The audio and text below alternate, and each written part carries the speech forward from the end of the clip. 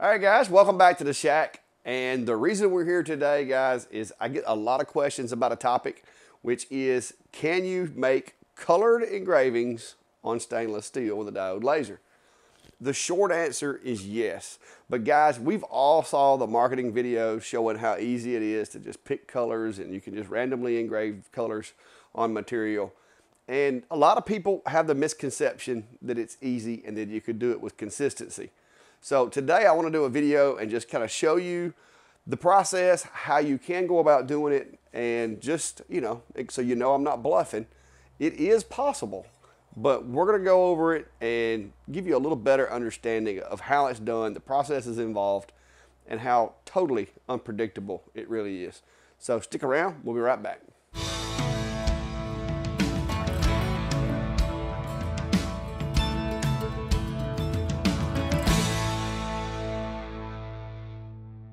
All right, guys, so obviously this one I chose to be the project for the video because I wanted to show you guys that it is possible to get different colors, set those layers, and have those layers turn out different colors. Now, being able to pick the color, for instance, this blue that's in the middle of the logo, I had to do 2 passes to get the blue, even after I had done all this testing on this particular plate of stainless steel to try to find the settings. And for you guys that have the F1 Ultra, that's the machine that we're using in today's video. And the reason I'm using the F1 Ultra, it's not that I use the fiber, I'm using the blue diode, but it is a 20-watt blue diode, okay? All the rest of my machines are actually a little more than 20 watts. And so this machine was really easy to do this with. Also, doing the multi-layered engrave, the Galvo style machines tend to do a good job if you need to go back over that. So I chose the xTool F1 Ultra today for the testing. But guys, this was the final product, okay? I was doing testing last night as well as today, this afternoon, to come up with this result and make it look this good. Now, we've all seen the commercials, we've all seen the videos of this. And if all I showed you guys was this right here, you would probably be running out right now to go buy a laser thinking that you're going to be able to do this on any material and just at the push of a button. It's not the case, guys. So I'm here to kind of clear the air on this. This is a topic that comes up a lot in our Sunday Night Live videos with me and Steve over at Ventari's Workshop. And if you're not checking those out, please stop in Sunday nights, 7 p.m. Central. Steve and I have a live forum where we answer questions for folks. We actually have fixed machines during the live, diagnosed issues for folks. It is a community of folks, of like-minded folks that we're all working together for the same cause. And we also have a Facebook group that is associated with that that's called Laser Engraving Community on Facebook. So if you do Facebook, it's a good place to post pictures and ask questions and get advice. So go check those out. I will put links in the description down below if you want to use those links and go check out the community and the lives. It'd be great. And we'll look forward to seeing you there. So the trick with getting colors in metals, guys, is it involves a lot of heat. And you see the videos and you see the different things. To do this process, you're going to need to make sure you have a fairly thick piece of stainless steel. Using this color stuff, unless you've got a 3mm, 2mm, a somewhat thick piece of stainless steel, such as a knife blade, or maybe some of the utility things for your grill, things like that. Those are where this actually could be usable. Now, don't be getting it in your head that you're going to be able to find the settings and it's always going to be blue. The setting's always going to be blue. It's not going to happen. There's a lot of factors, and we're going to go over that more. But these are some of the test grids that I did on some thin. This is some really thin stainless steel that xTool sends you, and you'll notice that it totally warped these little pieces up, and that's because of the heat that is required to get these colors. Now, I'm no scientist, guys. I did do a little research before telling you this to make sure I was being as accurate as possible.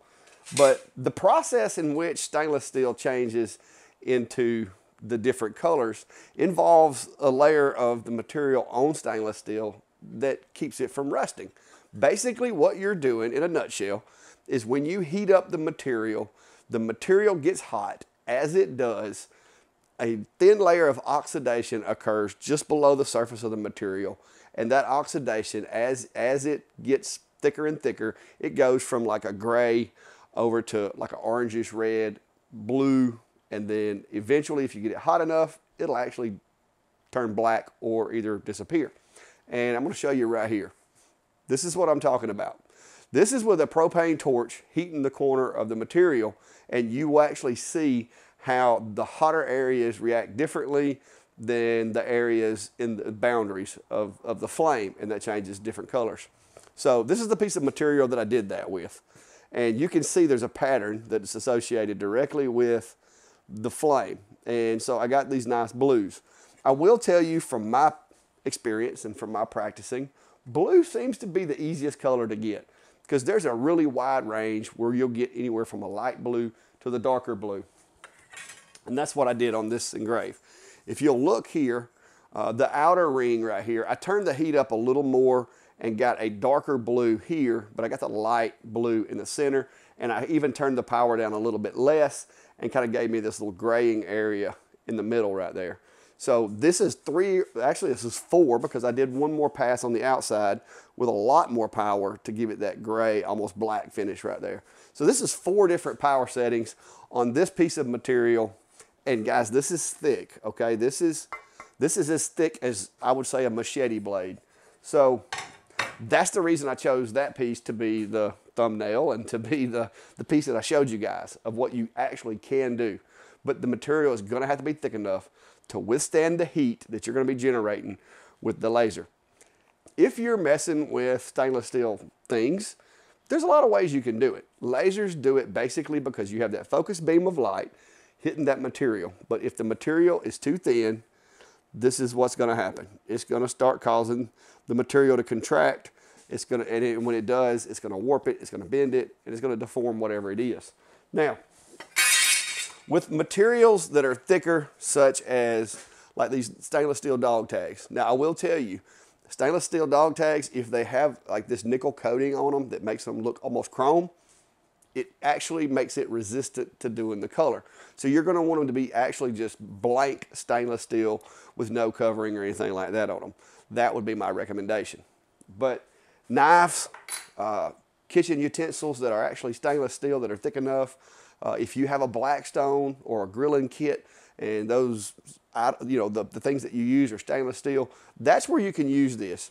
And if you use a machine such as the F1 Ultra, to where you can place the item, run the power setting, and then look at the result. And I'll kind of give you a little cheat code here on how to get that blue.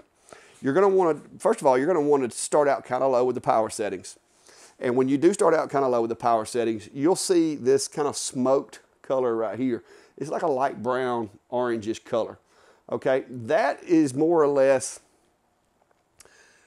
it's getting it hot. It's starting to have that oxidation, but you're not quite hot enough. Let that pass run. It's not gonna hurt anything. Let that layer finish and then bump your power up. If you're using the xTool F1 20 watt and most 20 watt lasers, if you'll bump your power up, let's say 10%, bump the power up 10%, rerun it, and then at that time you could start getting into the more of the orange or the blues. Now, it's not gonna be a perfect science, guys. Like I said, a lot of variables come into play because one, the thicker the material, the more heat that the overall piece of material can absorb.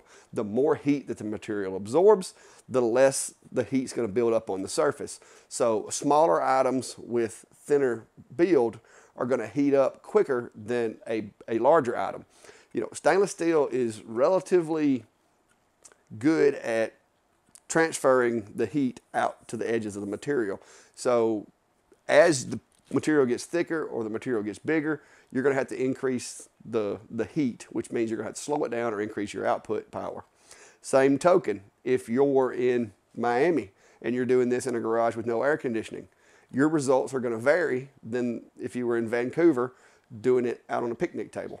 So it's gonna be different because temperature is gonna affect the rapid dissipation of the heat, the temperature of the metal when you start. All of those things are variables.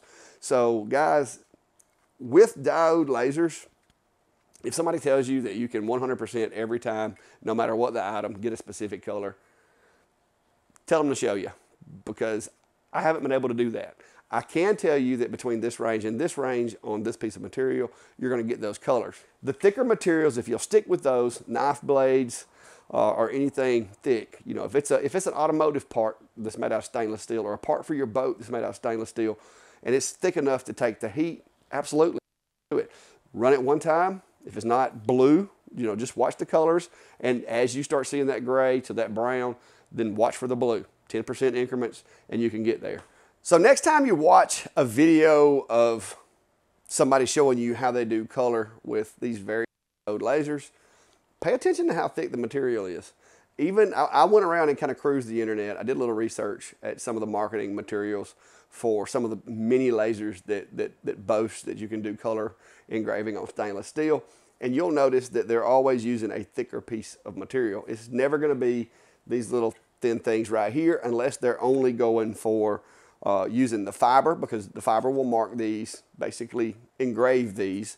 But if you're trying to do it with a blue diode, the thinner materials are going to be a bit of a problem due to the thermal characteristics of the piece. But guys, that's the truth about making color engraves with diode lasers. Can it be done? Yes. Is it very material dependent? Yes. And is it always going to be, you know, a specific color? Is this one of those things that speed and power tests are going to always be correct on? No.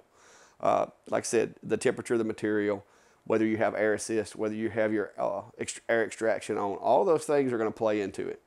So feel free to play around, guys. And if you can get your hands on a thicker piece of stainless steel, it's fun to do. Until next time, guys, be sure to hit the subscribe button if you haven't already. And keep in mind, Sunday night, 7 o'clock p.m., come check out Steve and I's live, and we'll answer any questions or just carry on a conversation, whichever.